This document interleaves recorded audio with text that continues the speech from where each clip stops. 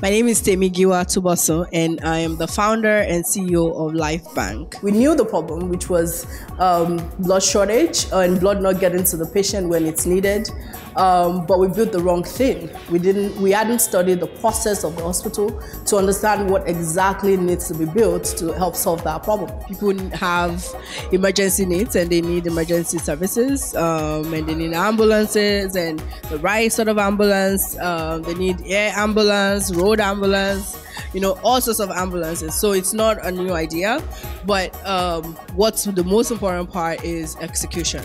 Like, can you, actually build this company, and can you do it well? And it requires a lot of sacrifice and a lot of, hard work. And I'm really, really excited to see if they do it.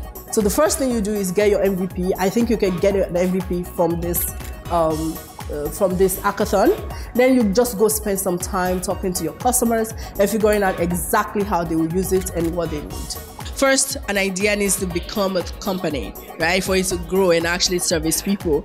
So the process of getting your idea to a company is what I think always is a challenge for people, especially people who come from, hackathon like this. But I think the team is strong, and if you can keep your tech team together with you as a health professional, you can really actually build an amazing company from this idea. So I think when you're building companies and when you're building products, you build products that is not very far from the behavior that currently exists. The most important thing is to make sure that you actually execute very well. So you're building products and you're shipping all the time. You're making sure that you have the right team on board, and you have a good sales team that can get out there, and marketing team that can get out there and tell people about your products, and make sure that you have the right financial model so you can actually make money from it.